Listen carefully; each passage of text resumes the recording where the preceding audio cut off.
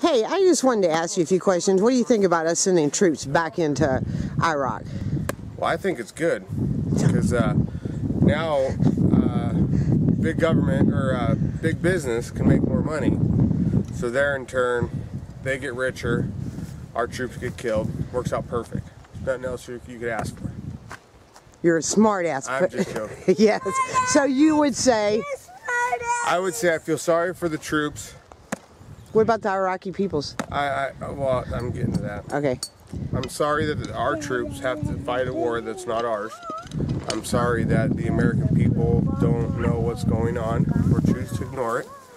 I'm sorry for the Iraqi citizens, especially, you know, people, the 1 out of 1 billion people that's probably a true terrorist.